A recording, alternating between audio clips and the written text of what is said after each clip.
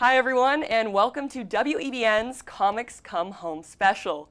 I'm here live in studio with comedian, actor, and local legend, Lenny Clarke. Thanks, Jill. Nice to see you. Thank you so much for joining me here today. I'm very excited. I mean, you had to talk me in to get to where I was going, but it was great. Very efficient of you. Thank you. Of course, of course. I'm always happy to help out a fellow Bostonian here. Lenny, let's be real here, all right? You're a Boston icon. Yeah. You're born and raised Cambridge, Mass. Yeah. Graduate of UMass Boston, and probably kicked out of one too many Boston bars. Oh, absolutely. You were actually in a bar a couple weeks ago, right? Yes, I was. I was in a bar doing the Jimmy Kimmel show. Yes, you were. Cask and Flagon over at Fenway Park, yeah. Bummer about the Sox this year, though, right? Yeah. I mean, I love the Sox. You know, and I was in L.A. the other day, and this Yankee fan was going, "Well, you didn't have a good year." I go, "It doesn't matter. We beat you. I know you got 27, 28 World Titles. Yeah, we just won one." I still hate the Yankees, you know, but what are you going to do? You know, that's a rite of passage. It is. Hating the Yankees, yeah. It's a rite of passage. And I guess speaking of the Yankees, you've been in some of my favorite movies, like Fever Pitch. Oh, I love that movie. With Jimmy Fallon, Drew Barrymore. Jimmy Fallon, who was going to be at Comics Come Home. That's right. And what a nice guy. Oh my God, I met him. I think doing stand-up years ago, and then I met him at Comics Come Home, and it was just bang. And then he put me on the show, you know, Tonight Show, and he's a wonderful one, great heart, and he's terrific to his fans. And then you've also been in Here Comes the Boom. Oh, Kevin James. You know, I really like Kevin. I met Kevin doing stand-up, of course. And I said, "Kevin, can you throw me in the movie?" And he was nice enough to do that. So, and it was a blast, you know. I'm glad to hear that. How about Henry Winkler? Oh, Henry Winkler, I love. He was just the nicest, sweetest guy, and he told me a story at lunch. I said to him, "Henry, can you go anywhere without being noticed?" You know, because, I mean, he's still the Fonz, you know. I mean, he's multi-talented, does so many different things, but the Fonz was the thing that made him. So he said, "Lenny, I took my wife and we went to Italy. And we went for a late dinner, and we're walking, strolling down one of those alleys in Italy, and this car came screaming up behind us, and we jumped to the side. That's how they drive over there. And he slams on the brakes, and he backs up and rolls the window down. I'm thinking we're going to get kidnapped. He goes, "Fonzie, hey." I said, "Oh, my God, at 4 in the morning in Italy." Yeah, so he's a wonderful guy, brilliant, too. Can't go anywhere without being recognized, That's right? Do you ever have a problem with that? Oh, yeah. Well, Dennis Leary and his wife took me and my wife to see the Rolling Stones. And Dennis had a hat on and glasses, and, you know, I'm walking behind him, and we're going up to the front row seats for the Stones. And we go, "Lenny! Lenny!" And I'm going, "Dennis Leary, Dennis! Dennis!" Dennis turns around and he goes, "You son of a bitch." Yeah.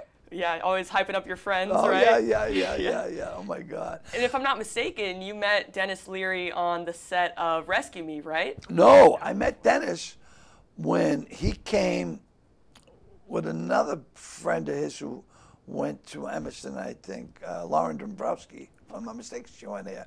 And they came into a club. Dennis walked in with these two twins, and they're both beautiful. And I said, "Who's this guy?" You know, I said, I gotta meet those girls. So he said, "Hey, man, can I go?" "Oh, yeah, you're on next." So while he went on, I spent the rest of the time talking with the girls, wasn't even watching his act. And he said, "How'd I do it?" "So you come back next week and bring the girls." Oh, my God. God. Yeah. But he was fearless. That's what, he got on stage, and he had no planned act. He was just, he got up there. He wanted to do it. He did it. You know, he's one of those guys.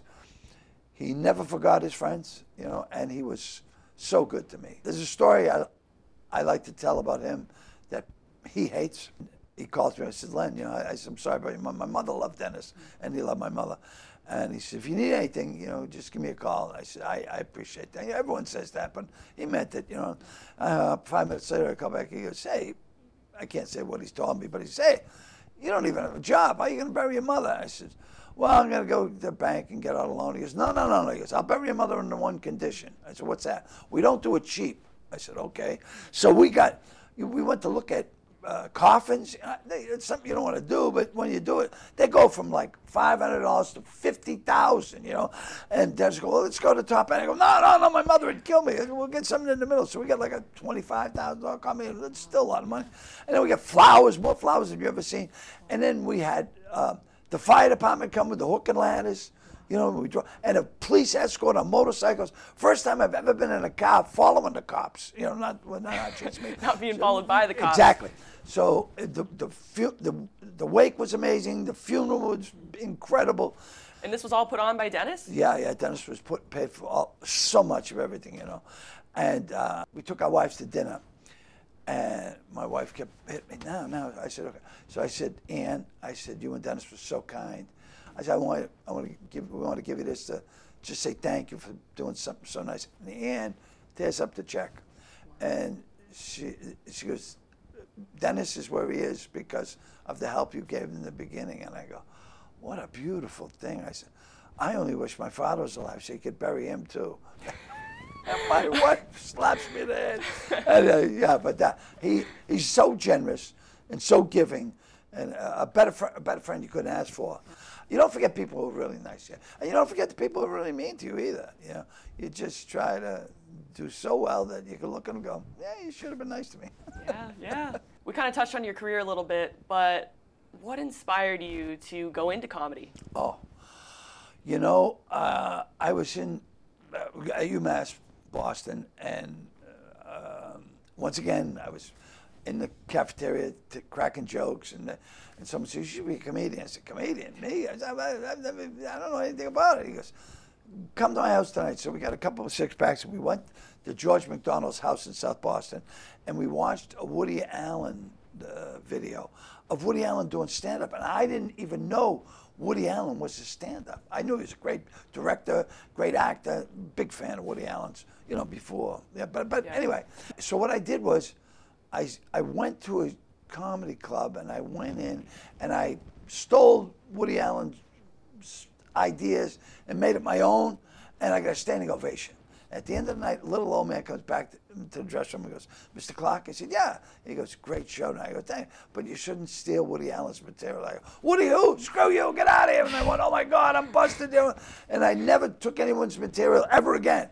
And I worked hard, and I bombed, but I wouldn't give up because I saw what a standing ovation could do for you, you know, and I said, oh my God, this is the second greatest feeling in the world. So I did it and worked at it, and you know, 49 years later, here we are. And so speaking of comedy and laughter, joy, coming up soon is Comics Come Home, which, as you know, is the longest running comedy fundraiser in the nation.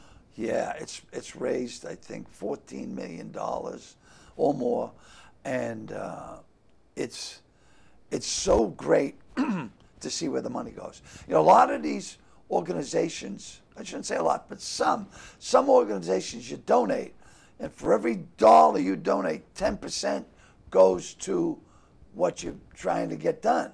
90% is executive.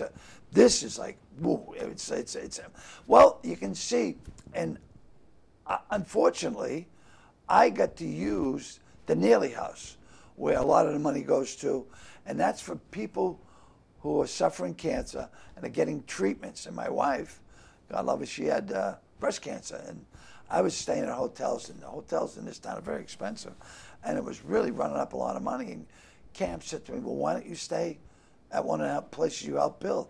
So I went over there, and I couldn't believe we stayed there for like 14 days while my wife went through chemotherapy and radiation. I mean, and it was so nice. Every night I was cooking, and they have 2 kitchens and a film room and laundromat and beautiful bedrooms. And so I'm cooking, and people would come in, are you the chef? And I went, yes, I am. And I would make the meals, and they go, the chef there was wonderful. And Cam said, we don't have a chef. And a guy named Lenny. She goes, oh my God, Lenny guy. So yeah, I mean, to have people be able to stay with their families at one of the lowest points of their life, it's amazing. Plus, a lot of the money is spent on research and development to try and get a cure for cancer. And that's why it's so important that we do this show, because we started at the Orpheum Theater. Then we got so big we moved to the BU Theater, and now we're at the Garden. I mean, and for a local kid to be playing at the Boston Garden, it still blows my mind. And for those of you who haven't got tickets, please get your tickets because it's going to be an event you won't believe. We have Jimmy Fallon, Carolyn Plummer, who's this girl so deservedly. Dennis is giving her a big break. This is great. And then, I don't know, of course, Bobby Kelly. Christopher DiStefano. Oh, yeah. Oh, I love Chris. Yes. Oh, he's DiStefano. He's awesome. And then there's some other people. I don't know. John Mulaney. Oh, Mulaney. I can't believe how funny that guy is. And you know, Roy Wood Jr. Oh, Roy Wood, another funny guy. Thank you, because I don't know all the names. I barely know my name now. After the stroke, I forget a lot of stuff. That's okay. That's okay. We did have to help you get here today, you know. Yes, I know. But I left early, which is always good. That's so good. If you're going to do comedy, be early. It's better to be 3 hours early than 1 minute late, you know. Amen. That's so true. Yeah. And this is the first year back since the pandemic, right? Right. So what does it mean to you to be bringing that joy and laughter back to the city of Boston again? On the way in here, when I was walking back from the cigar shop, people said, Lenny, are you doing Comics Come Home? I said, yeah, we're back again. He goes, I go every year. And I go, I'll see you on November 12th. You just show up. Yeah, they just give you the time, and you're like, I'm there. I'm at the Garden. Yeah. And there'll probably be special guests because Dennis, you know, he doesn't go on tour a lot anymore, but this, I mean, he prepares. He prepares for it, you know. I mean, it looks like he's just coming out and winging it, but he doesn't do it. But that makes him a pro. And he brings in special guests. Like one night we had John Mayer. You know, John Mayer comes down, and I'm standing next to John Mayer. I go, how cool is this? You know, and he's playing guitar. And it was what, and you never know who he's going to have. Yeah. How does he get all these guests? He's Dennis. He's Dennis. He's Dennis. That's Emerson alum. Who doesn't want to know him? Right? Go Lions, right? Go Lions, yeah. And so obviously you'll be performing here. Yes. At Comics Come Home on November 12th. Yes. Starts at 8 p.m., but you know, a lot of us can't wait. So do you have any spoilers for us, any teasers? Well, my act will be all new, as it is every time I get on stage, because I can't remember. But he really puts a lot of work into it, and it'll be probably a continuation from when we did it last, what's gone through, what he's gone through, and there'll be music and, you know, his band, and it's a blast. Everyone's going to have fun. Well, Lenny, thank you so much for joining me Jillian, today. Thanks for having me and to promote this, because we really want to find a cure to end cancer. I mean, all the money we're spending on everything else, why don't we focus, you know, on cancer, and let's get that out of the way, and then we can do other things. You can catch Lenny's performance live at Comics Come Home on November 12th at TD Garden, or as Lenny calls it, the Garden. The Garden. He'll be joined by fellow comedians like Dennis Leary, Jimmy Fallon, John Mulaney, and so many more. As Lenny said, he'll be adding more comics to the show. Yep. Tickets are on sale now. 100% of the proceeds go directly to the Cam Neely Foundation. So be sure to check out their website and follow them on social media for the latest updates. Anything to add, Lenny? Other than, I'm so proud of you being in your senior year now. And I think everyone I've ever met from Emerson, really nice people.